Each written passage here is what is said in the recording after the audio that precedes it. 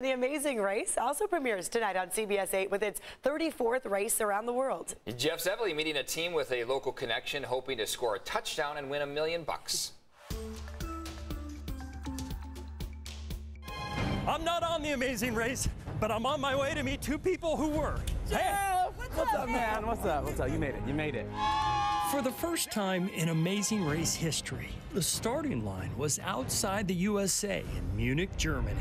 A lot of history here. That's where 12 teams began their epic race around the world. So my name is Quinton. I'm Mattie. And we are best friends, dance teachers, and former NFL cheerleaders. Mattie is from Vista, Quinton from Pasadena, and both were cheerleaders for the L.A. Rams. Are you best friends? Yeah. Yes. Are you still best friends? Yes. There are.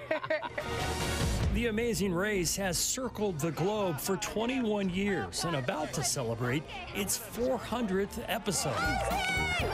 Yeah, Glenda. Yes! Look at them. Keep going. Who's that? We gave Mattie and Quinton a sneak peek of their trips to Jordan, France, Iceland, and Italy. Yeah. as professional dancers, Mattie and Quinton are always synchronized. You think it's good? Okay.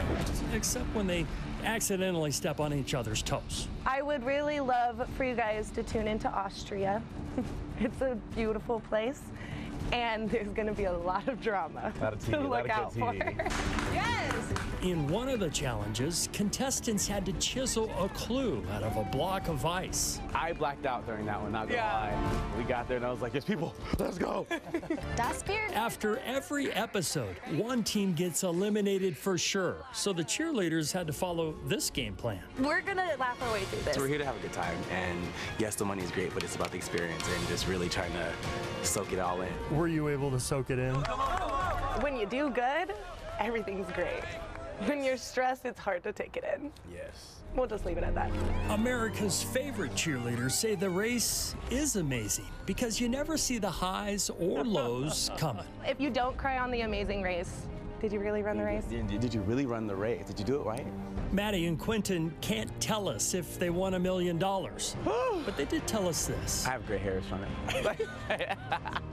I don't know what he's talking about. I had a blast and a half. Win or lose, these best friends will always have something to cheer about. Quinton and Mattie sitting in a cabbie on the Amazing Race.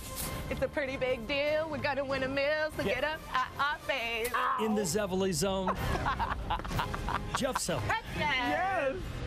CBS 8.